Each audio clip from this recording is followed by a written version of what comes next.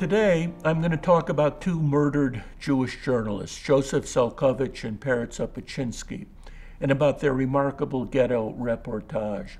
Their writings might have vanished forever, but the writings survived because both Zelkowicz and Opoczynski worked in organized ghetto archives that encouraged them to write and that hid their manuscripts. Peretz Opoczynski was a member of the secret Oynik Shabbos archive, Joy of the Sabbath archive, organized by the historian Emanuel Ringelblum in the Warsaw Ghetto. Joseph Zelkowicz was one of the leaders of the Lodz Ghetto archive. As Rachel Auerbach, a survivor of the Ringelblum archive, commented after the war, these archives had much better luck saving documents than saving people. Of the 60 members of the Oynik Shabbos archive, only 3 survived. Of the 13 or so staffers of the Lodz archive, only 1. Peretz Opoczynski was probably murdered in Treblinka in January 1943, along with his wife and son. Joseph Zelkowicz and his family were killed in Auschwitz in August 1944 during the final liquidation of the Lodz Ghetto. These writings are important for many reasons. One of those reasons goes to the question, who will write our history? That's the title I chose for my book on Emanuel Ringelblum. The Germans thought that they would win the war and that they would write the history of the Jews that they'd killed. As the historian Isaac Schipper told a friend in Majdanek in 1943, just before Schipper himself was murdered, what we know about murdered peoples is only what their killers vaingloriously care to say about them. Should our killers be victorious, should the Germans write the history of this war, our destruction will be presented as one of the most beautiful pages of world history, and future generations will pay tribute to the Germans as dauntless crusaders. Their every word will be taken as gospel. Or the Germans might choose to wipe out our memory altogether, as if we'd never existed, as if there'd never been a Polish Jewry. But Jews in the ghettos, like these writers in the secret ghetto archives, did all they could to ensure that even if they themselves died, those time capsules of documents that they buried would protect the memory of Polish Jewry and allow future historians to write its history. Their writings, they hope, would mean that Jews would be remembered as individuals and not as faceless, passive victims. The ghetto archives in Lodz and Warsaw encouraged many different kinds of writing, diaries, essays, poetry. One of the most important genres was reportage, artfully narrated, factually truthful description of the microcosms of ghetto life. Before the war, reportage was a mainstay of the Polish Jewish press, a virtual travelogue or roadmap that deciphered the tumultuous diversity of Polish Jewry, 3.5 million strong. Shtetl dwellers wanted to know what was happening in the city, and vice versa for urban Jews. Everybody loved to read gossip about Hasidic rebbes or prominent politicians. Jews were especially eager to know about the inner contours of the city, the milieu of specific streets, the exotic secret world of the Jewish teamsters, porters, and butchers. They also wanted to know about the Poles, those neighbors whom they saw in the streets, but hardly ever in their homes. And every self-respecting Yiddish newspaper also had its own court reporter, who somehow retrieved inside scoops from the police blotter. Before the war, journalists like Opoczynski and Zelkowicz knew the people that they were writing for. The fractious, argumentative, opinionated Polish Jews who read the morning Yiddish newspapers. The Yiddish language itself, often reviled, increasingly on the defensive in Poland in the 1930s, fighting the growing acculturation That very Yiddish language forged a bond between these writers and their readers. If before the war, Opoczynski and Zelkowicz knew their audience, in the ghetto, they were forced to write as if, Rachel Auerbach recalled, their articles would, as if, appear in the morning paper. Only this as if could justify the decision to write at the edge of the abyss. Opoczynski and Zelkowicz used their brilliant reportage to decode ghetto life, and they described a cast of characters that ran the gamut from rabbis to prostitutes and crooks. Their reportage explored the nooks and crannies of everyday life in real time. They themselves were just as ignorant of the future as the Jews they were writing about. They were writing about a Jewish community that was in crisis but was not yet destroyed. Their Jews were still individuals with names and with identity and moral agency. Opoczynski and Zelkowicz judged their fellow Jews and called them to account, both as individuals and as a community. At the same time, Zelkowicz and Opoczynski depicted many moments of quiet heroism as Jews, racked by disease and starvation, fought to keep their dignity and to hang on. Writing fact, not fiction, Zelkowicz and Opoczynski touched all the registers of Yiddish speech and mined the rich resources of Yiddish literary illusion in order to provoke, shock, preach, and even entertain. Documents were not enough.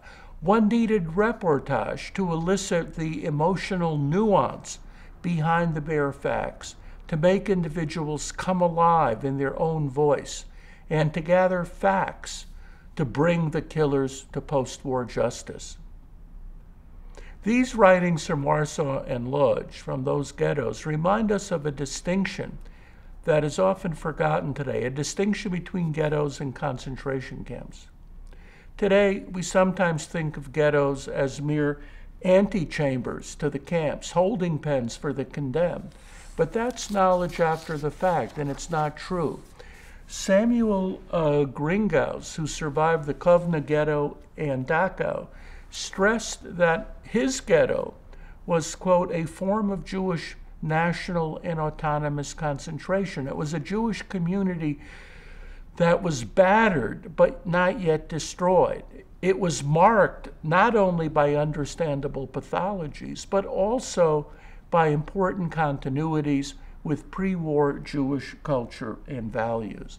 That said, as these ghetto writings remind us, no two ghettos were alike, and there were enormous differences between the Lodz and Warsaw ghettos. Compared to the Lodz ghetto, the Warsaw ghetto had a great deal more social space. In Warsaw, there was a large alternative community opposed to the Judenrat and the Jewish police, a community based on 1,100 house committees. In Lodz, the ghetto was much more regimented. And while Warsaw was in the general gouvernement, the German name for occupied central Poland, Lodz had been annexed to the German Reich. In Warsaw, there was an Aryan side, inhabited by Poles who didn't particularly like Jews, but who hated the Germans and who were ready to trade. In Warsaw, massive smuggling provided about 90% of the food consumed in the ghetto. Food paid for by a huge degree of illegal trade between Poles and Jews. In Lodz, things were totally different. The ghetto was sealed off. There was no smuggling. The only money was ghetto scrip, useless outside. Food was what the Germans allowed in. The way food was distributed enormously increased the power of ghetto boss Chaim Rumkowski and later the power of other German favorites. And in Lodz, there was no Aryan side. The Aryans in Lodz were largely Volksdeutsche, self-proclaimed Germans. In Warsaw, at one point, there were up to 15,000 Jews hiding on the Aryan side, although most were eventually killed. In Lodz, you could count the Jews hiding on the Aryan side on the fingers of two hands. So that was a great difference in the reportage of Opoczynski and Zelkowicz. What Opoczynski wrote about, smuggling, Poles in the ghetto, house committees, this was totally absent from Zelkowicz's reportage. Peretz Opoczynski was born in 1892 to a very religious family in Lutomirs, near Lodz. His father, a ger Chossi, died when he was only 5. Family poverty forced him to leave home to study in different yeshivas, sleep on synagogue benches, and eat in strangers' homes. His mothers and sisters wanted him to be a rabbi, but he shocked them and became a shoemaker. In those turbulent and heady times just before 1914, Opoczynski found a new passion, Hebrew and Yiddish literature. Yitzhak Lamed Peretz and Shin Ansky were calling for a new, modern Yiddish secular culture that would transform the Jewish people by reintegrating Jewish folk tradition with the best ideals of the European Enlightenment. For young Jews like Opoczynski, Yiddish literature and theater opened up a new world. It raised high hopes. It offered new horizons. On the walls of his room, he hung pictures of the two great Yiddish classical writers, Shalom Aleichem and Y.L. Peretz. In World War I, he was drafted into the Russian army. He was captured, and then he spent 4 years in an Austrian prison camp. After the war, he settled in Lodz, married, and became active in Yiddish literary circles. A good friend of his was the well-known religious poetess Miriam Ulidover. He also joined the Right Labor Zionists, the Right Poelet Zion. In 1935, his 2 children became sick and died. Deeply depressed, he moved to Warsaw and edited the party's newspaper, Das Neue Wort. The Right Poelet Zion, the Right Labor Zionists, was a big tent party. It combined Zionism with diaspora populism, and it embraced both Hebrew and Yiddish. And just as Opoczynski revered Joseph Chaim Brenner, one of the giants of modern Hebrew literature, he also venerated the Yiddish master Shalom Aleichem. Opoczynski's politics owed as much to populist instinct as to ideology, and you could see this in a revealing pre-war article that he wrote on Shalom Aleichem's great character, Tevye Del Milchigeb, Tevye the dairyman. Jewish politicians and leaders, Opoczynski said, had much to learn from Tevye's integrity, his respect for both religious and secular sources, Derech Eretz fahren Sefer und fahren Buch in Yiddish, for Tevye's faith in ultimate justice, Yosher, his faith in honest human labor. Opoczynski lambasted facile leftist ideologues who used Tevye as a political foil.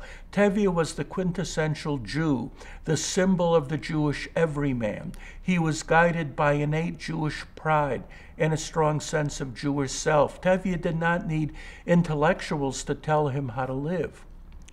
In 1938, Opoczynski's sister Rena visited from the United States, and she left a valuable memoir about her brother. She was shocked by what she saw. He lived in terrible poverty on Wolinska 21, in the middle of a wretched slum. He refused to take money from her. He sought no fame or recognition, and indeed got little.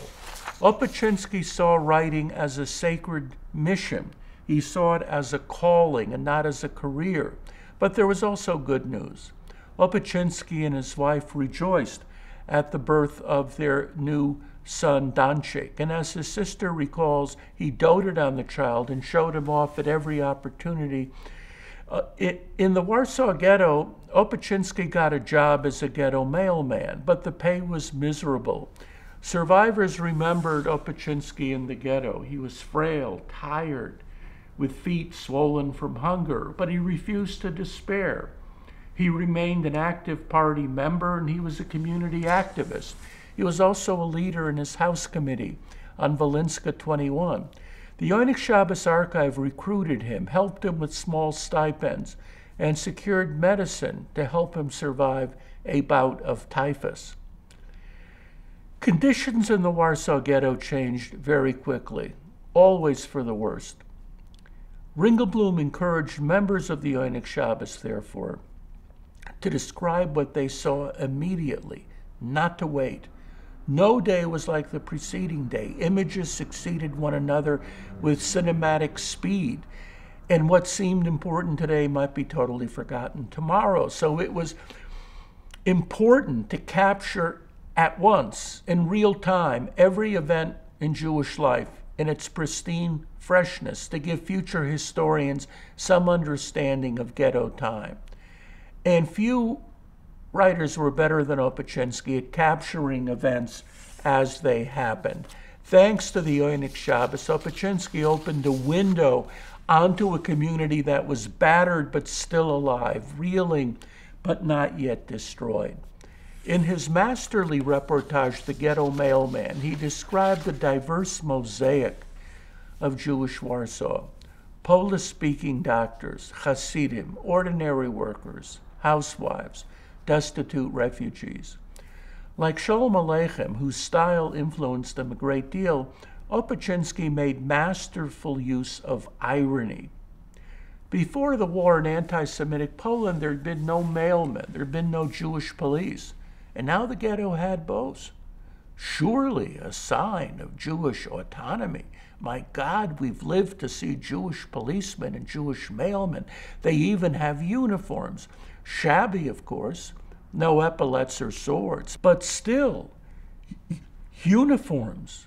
Jews envied him his job and offered bribes if he could help them get hired. Opoczynski skewered their delusions. Irony gave way to reality. What those jealous Jews did not know was that if he delivered 150 letters a day, a remarkable feat, he might earn 9 zlotys, barely enough to buy half a loaf of bread. Nothing in the ghetto was normal, and the seemingly mundane job of mailman morphed into a searing chronicle of the ghetto every day, of raised hopes and bleak despair. In one moment, the mailman was a beacon of joy, bringing a letter from America or a package of food from the Russian-occupied zone. The next moment, he was climbing the rotting stairs of a death house, a refugee center where Jews lay in bed all day and slowly starved to death.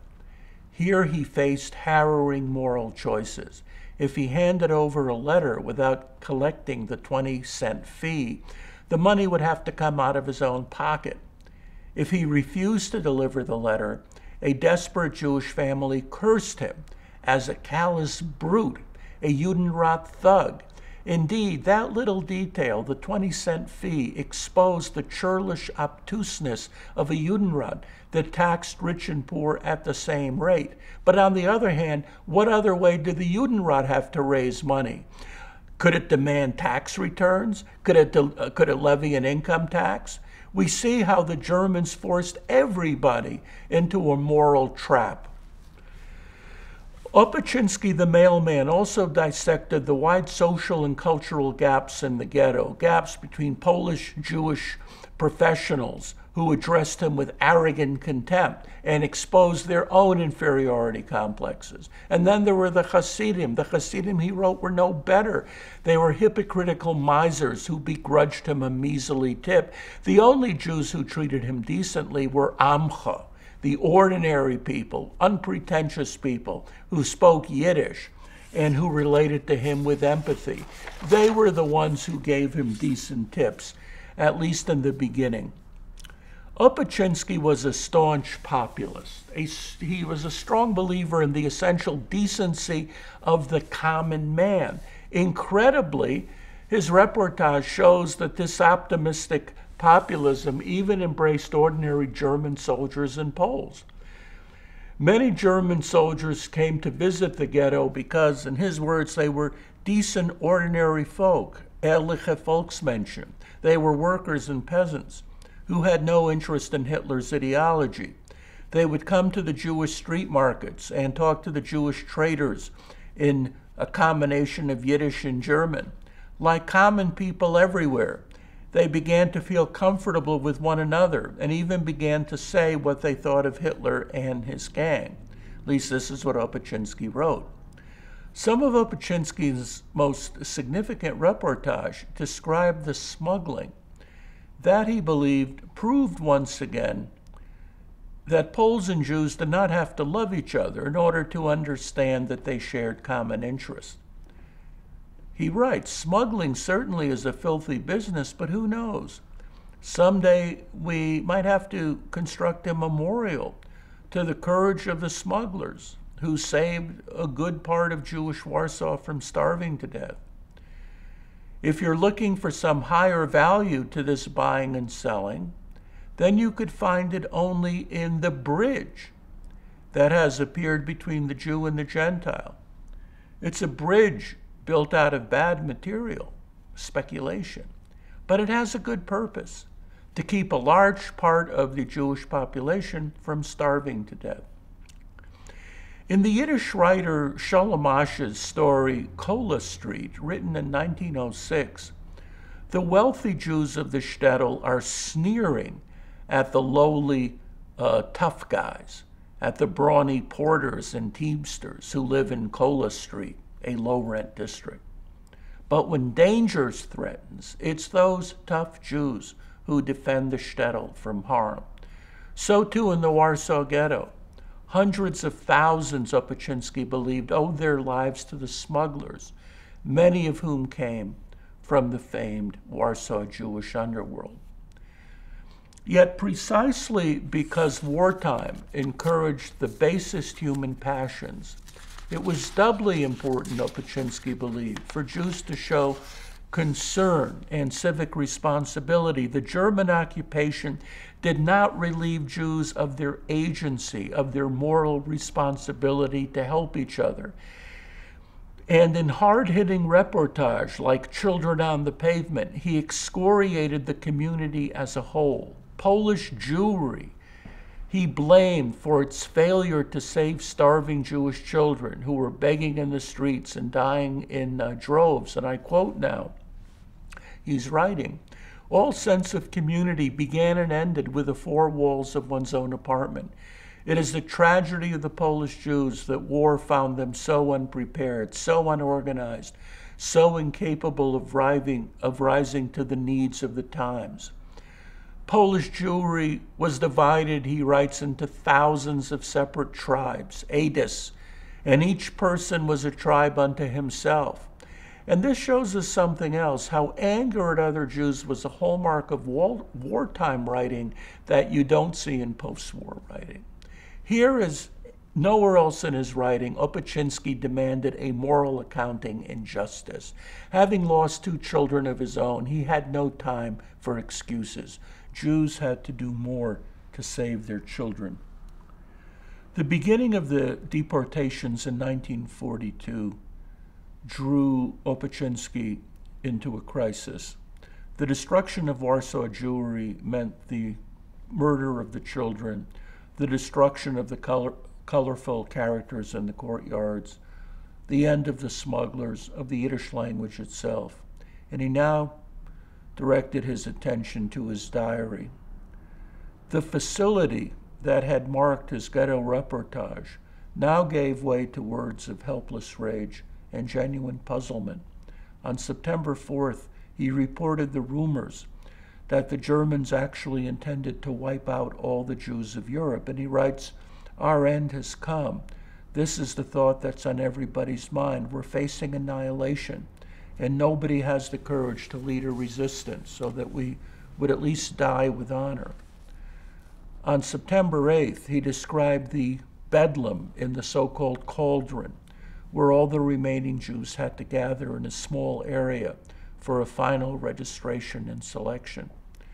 The impression left by this registration was terrible. And for Opoczynski, it was symbolized by 1- and 2-year-old children sitting on a sofa in the middle of the street and crying, "Mama," while Jews, their hearts bleeding, were passing by, watching the horrible scene and crying. And he writes, the Germans have probably done it deliberately. They could have taken the children away, but they did not. On the contrary, let the Jews see it and let them suffer just a little bit more. In the last moments of his life, Opoczynski kept returning to the theme of resistance and its anger that there was no resistance in Warsaw, or so he thought. He was unaware of the ZOB, the Jewish Fighting Organization. He was unaware of the preparations for armed struggle. But even in his deepening despair, Opoczynski amazingly held on to his belief in the fundamental decency of ordinary Germans. He wrote, the Gestapo spread rumors that the Jews were working in the East. They spread those rumors not just to fool Jews, but even more to fool ordinary German soldiers who would, quote unquote, tremble in horror or even revolt if the truth about the death camps became known to them, or that's what Opoczynski believed. And perhaps this frantic holding on to his faith in basic humanism was now the only thing he had left. The last diary entry is dated January 5th, 1943. And he probably died in the roundups in the ghetto that took place in mid-January. Nothing is known about the fate of his wife Miriam or son Donchik, but they were probably killed in Treblinka. Joseph Zelkowicz, who was born in 1897 and died in Auschwitz in 1944, was born and grew up in a small town near Lodz, into a well-to-do Hasidic family, and he got a traditional religious education. But Zelkowicz also learned Polish, and he left the religious world. He went to study at the University of Berlin, where he developed a keen interest in German literature. After a stint in the Polish army, Zelkowicz became a Yiddish journalist in Lodz, and he also became an active member of the radical Marxist Yiddishist Linke Koalition, left labor Zionists. He helped found the Lodz branch of the YIVO, the Yiddish Scientific Institute, and he became a serious scholar of Jewish ethnography and folklore. Working with the historian Philip Friedman, he researched local history, the folklore and Yiddish speech of the Lodz region. Zelkowicz was active in the Yiddish cultural life of the Lodz ghetto. He collaborated with the popular composer David Begelman on musical and theatrical productions, and he was part of Miriam Ulinover's literary circle. His key role, however, was in the semi-clandestine, semi-official Lodz Ghetto archive, where he helped edit the enormous Lodz Ghetto Chronicle, as well as the Ghetto Encyclopedia. Like Ringelblum's Oynik Shabbos, these projects, especially the Ghetto Encyclopedia, reflected the YIVO ethos of engaged scholarship. But unlike the Oynik Shabbos archive in the Warsaw Ghetto, the Lodz Ghetto archive was an official part of the ghetto administration. Rumkowski knew about it, and therefore Zelkowicz and his collaborators had to be more circumspect, especially concerning direct criticism of Rumkowski himself. But criticize he did. He criticized corruption, protectionism. He criticized the punishments that fell on the poor and that spared the privileged inner circle. Other reportage described the human tragedies behind the laconic monthly reports of the ghetto's welfare department. Zelkowicz and a co-worker, an assimilated, educated woman named Riva Bramson, interviewed poor Jews who had applied for welfare assistance. Zelkowicz clearly modeled these so-called apartment reportages on the Yiddish writer Yud Lamed Peretz's 1891 impressions of a journey through the Tomashev region, where Peretz had gone, pencil and paper in hand, to interview poverty-stricken Jews in shtetls near Lublin. This was based on a real mission funded by the millionaire Jan Bloch to gather data in shtetls to help improve the lot of poor Jews. Peretz, the narrator, was an enlightened Europeanized urban Jew who would collect statistics and perhaps encourage the benighted shtetl Jews to take some small steps to better themselves. Yet his very first encounter sparked feelings of emotional turmoil and confusion. Although the Jews in the shtetl lacked a university education, they were not stupid. In their provincial Yiddish, heavily larded with phrases from traditional texts, they mocked the narrator's, Peretz's, interest in statistics. They questioned his motives. They asked questions that he could not answer. They raised objections that he could not refute. Peretz begins to question the whole purpose of his mission, his own assumptions of cultural superiority. In a time of growing anti-Semitism, rising Polish nationalism, and waning faith in liberalism, we're talking about the 1890s, who was he to promise these shtetl Jews a better future? And at the same time, Peretz, the narrator, could not take refuge in romantic delusions about the supposed vitality and vibrancy of shtetl culture and traditional Judaism. Thus, did a routine trip to the provinces in 1891 turn into a journey into the soul of the modern Jew, who'd lost not only his religion, but was also losing his faith in progress and humanist concord. So like Peretz's narrator, Zelkowicz too felt feelings of dismay and self-doubt as he described filthy apartments and shattered families, proud heads of families on the brink of collapse, religious Jews who'd lost their faith, married couples now set against each other. In this time of shipwreck and calamity, what was it that he, an educated Jewish intellectual, had to offer, aside from a wretched welfare payment? That disorientation is reflected in Zelkowicz's multi-layered and revealingly frank narrative approach. By including in the narrative Riva Bramson, a highly educated, acculturated Jewish woman with little knowledge of Yiddish, who's accompanying him on his interviews, Zelkowicz can describe each visit in different registers. 1, his first reaction. 2, translating for Bramson. 3, how the ghetto Jews related to him. Zelkowicz was shocked to see that many regarded him, the Yiddishist, progressive, leftist, as nothing more than a Judenrat hack. As one desperate Jew blurted out, "They'll hang you Judenrat functionaries, all in groups of 25, hang you from the ghetto bridges, as if they were from shop windows." Zelkowicz and Bramson had literally gagged on the terrible stench of heaps of rotting vegetables that this Jew and his one surviving child were eating. Zelkowicz's health warnings did not impress him. To you, it's junk, it's crap, it stinks. But for people like us who live like dogs and root like pigs, for us, buddy, this is food. Our sort of people, sir, are not pigs. Human beings like us, we eat everything. Another dimension in these narratives is Zelkowicz's ongoing self-examination, his own attempt to make sense of what he was seeing, his shock that so many of his first impressions turned out to be dead wrong.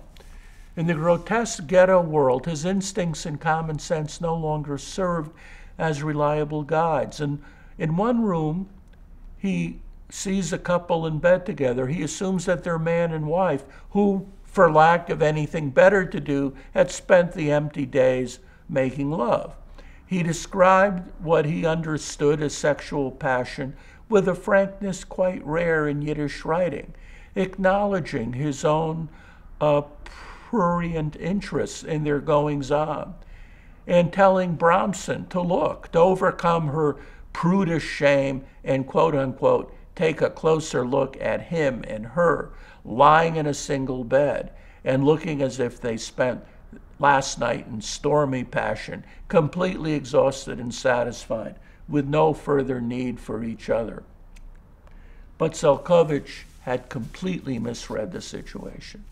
He had not stumbled on two adults lost in sexual pleasure. He came upon a loving father sharing his bed with one sick daughter because the other daughter was affected with TB and had to sleep alone.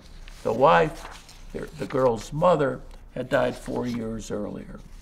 And now he writes, "No, Reva Bromson, don't curse me now. Don't sling the truth at me, the truth you want to yell. Don't throw it right in my face. You see how I'm burning with shame. I'm ashamed of myself."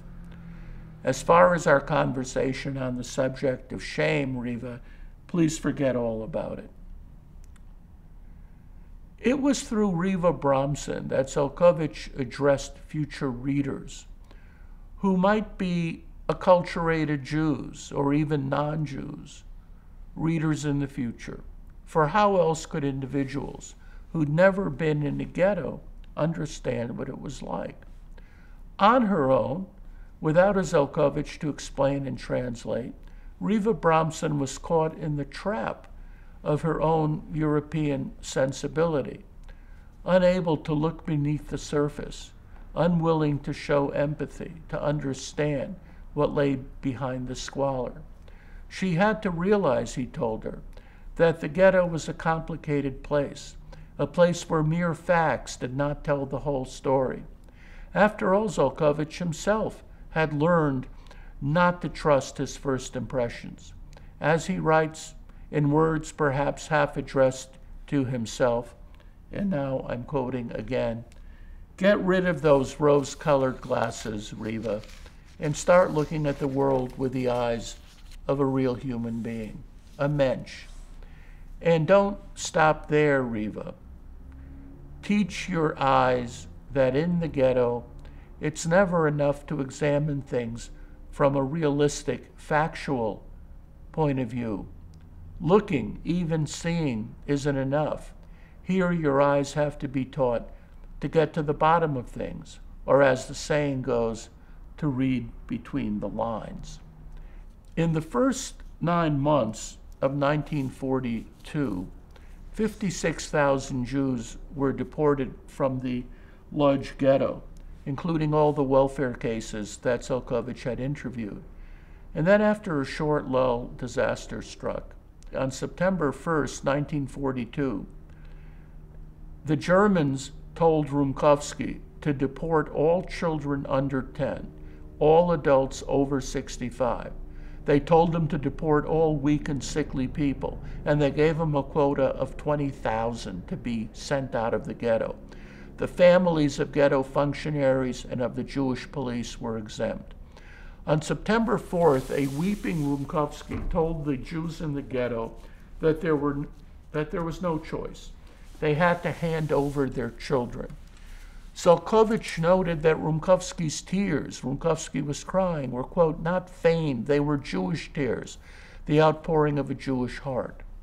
On Saturday, September 5th, the Germans ordered a Gesperre, a total lockdown, until further notice. Everybody had to stay inside in their room as the Germans and the Jewish police went room to room, snatching children from their frantic parents. What happened next was the subject of Zelkowicz's In Those Terrible Days, quite different from the welfare reportages. In the welfare and the apartment reportages, the subject was desperate poverty, not mass murder.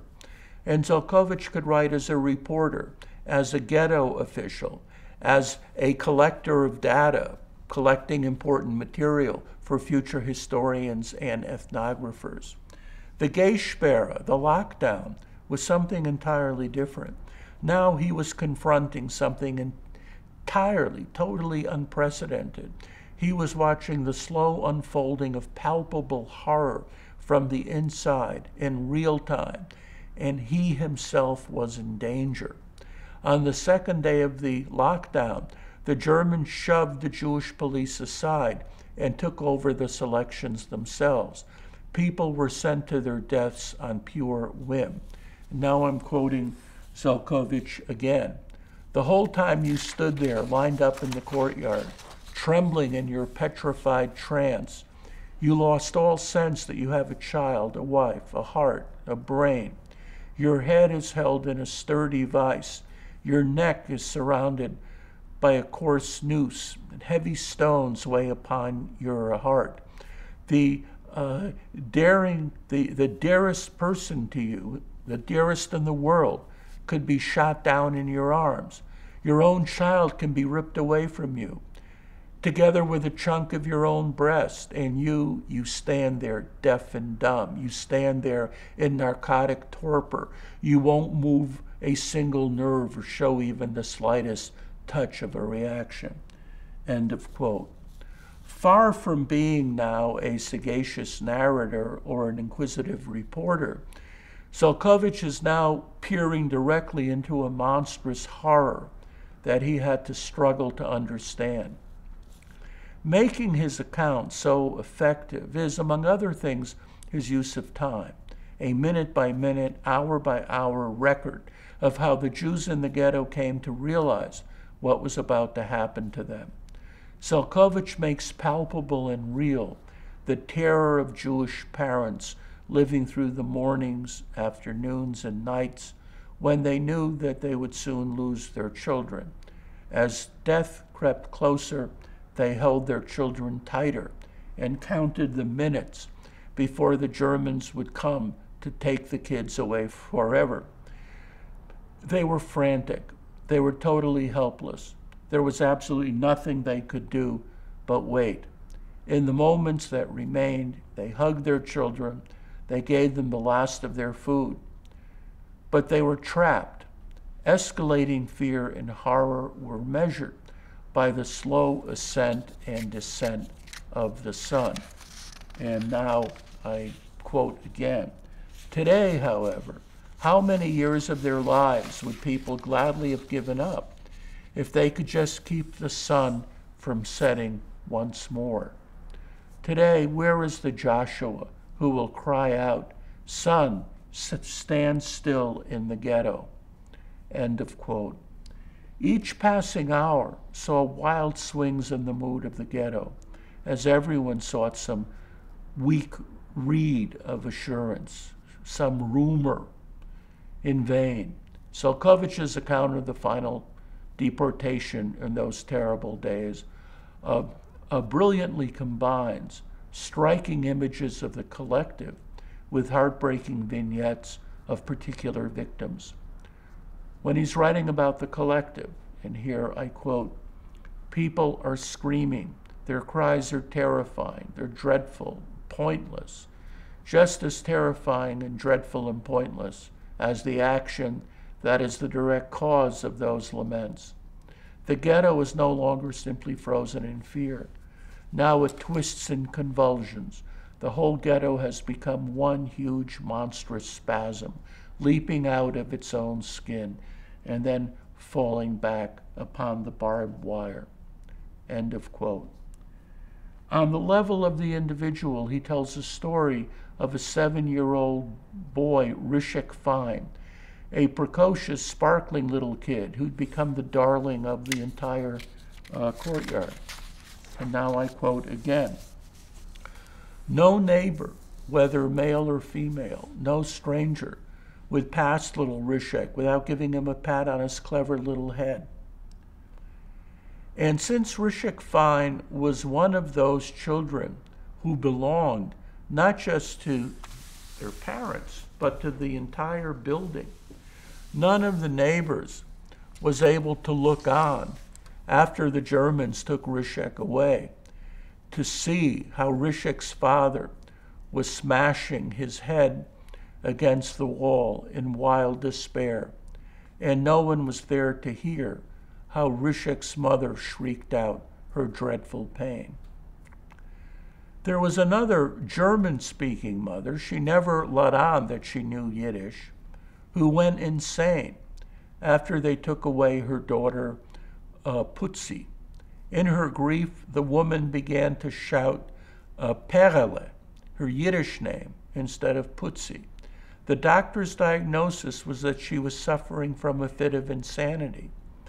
Was the evidence behind this diagnosis that a Jewish mother was crying out in Yiddish from her Jewish heart? Throughout his report on these unspeakable events, Zelkowicz continued to show some degree of sympathy or empathy for Rumkowski. At first, he lambasted the Jewish police and the so-called porters of the White Guard, of the privileged Jews who brought in food. These porters helped in the deportations in exchange for the exemption of their own children, and the police as well. But a few pages later, Zelkowicz struck a different tone. The Jewish police had a dirty job, he said, but at least they showed more humanity than the Germans. Why did Zelkowicz moderate, if ever so slightly, his attacks on Jews who helped deport other people's children in order to save their own? Why did he treat Rumkowski with a certain degree of restraint, even with some sympathy? Some scholars have argued that he was only practicing self-censorship, but this is unconvincing. The fact is that Zelkowicz, like most of his fellow Jews in the Lodz ghetto, saw no alternative to Rumkowski's course of action. In fact, a fact that only intensified their horror, their sense of being trapped. Nowhere in those terrible days, this reportage, is there a call for resistance. Zelkowicz does not drop even the slightest hint that Rumkowski should have refused German orders, or that Jewish parents should have attacked the Germans with hammers and sticks. With a knife at their throats, the Jews saw that Rumkowski's strategy, buying time with Jewish labor, they saw that strategy as their only option. It was for the same reason that Zelkowicz tempered his condemnation of the Jewish police. If one ruled out resistance and suicide, what was left? This was truly a time, to quote the scholar Lawrence Langer, this was a time of choiceless choices. Rumkowski told his ghetto critics that he would continue to do what was necessary to save at least a remnant. After the war, he would accept the verdict of a Jewish court. Did anyone have a better alternative to offer?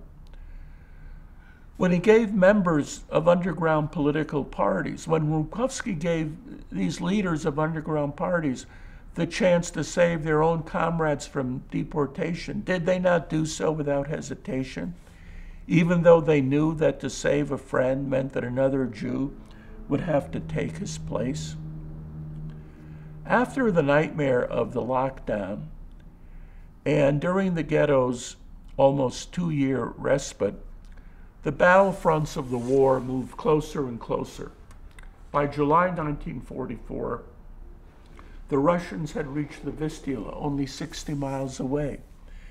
At night, the Jews of Lodz could hear the distant thump of heavy artillery.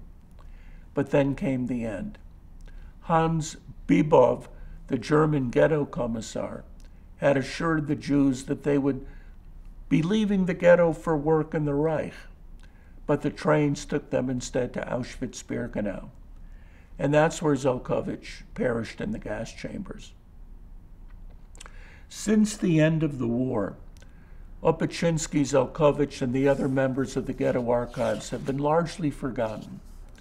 Jewish collective memory preferred to focus on the heroic images of armed struggle or on the religious pathos of mass martyrdom.